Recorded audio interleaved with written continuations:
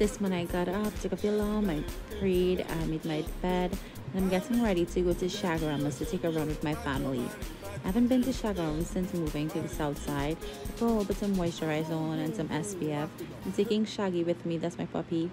I'm pouring some water out for Shaggy and I am gonna take some apple cider vinegar and water. Before we go, Shaggy's stalking the door and we made it to Shagaramas. I picked my aunt up. There wasn't much persons there when we got there, but it was still a pretty good day. Rain fell in Chagramas apparently last night, but Shaggy enjoyed himself. He sniffed everything, urinated on all the grass. The views are beautiful.